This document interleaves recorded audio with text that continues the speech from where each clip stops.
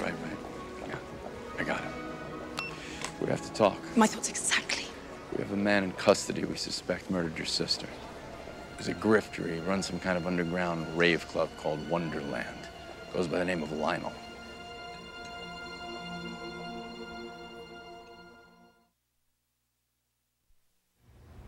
You've been playing me since the club. Blanc said they found some of Alice's clothes in your office at the warehouse. And you're the handsome man that took her to the theatre Dodgson. Well, handsome is subjective, but thank you. You introduced her to Connie Hart. No, I didn't. I would never do that. Because?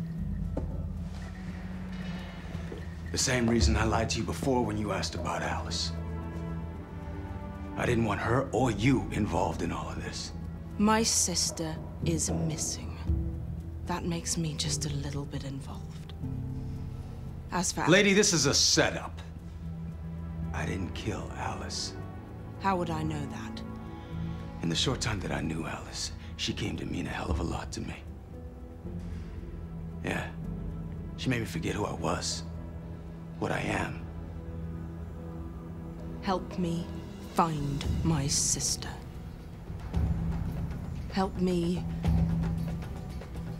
dethrone the Red Queen. You have stumbled upon a world you can't hope to understand. You have no idea what Connie Hart is capable of, what she's done to people. Well, let's start with what I do know. I know you and everybody I've met since I've been here are connected to Connie Hart, and that she is somehow connected to my sister's disappearance. I know you know way more than you're telling me. And I know that if I don't find my sister safe and sound, I will hunt you down like this.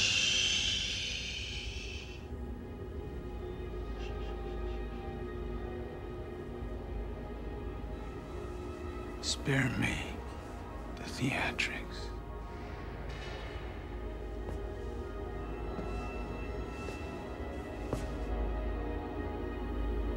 What did you just say?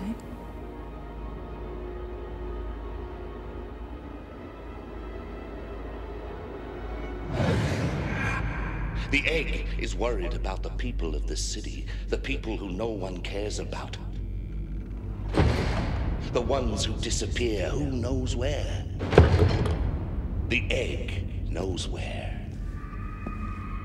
Massive amounts of water and lemon were forced upon the would-be donors in order to purify their vital organs. There's been a rash of disappearances lately. Homeless people, immigrants with no families to settle in with. God save us from the Red Queen!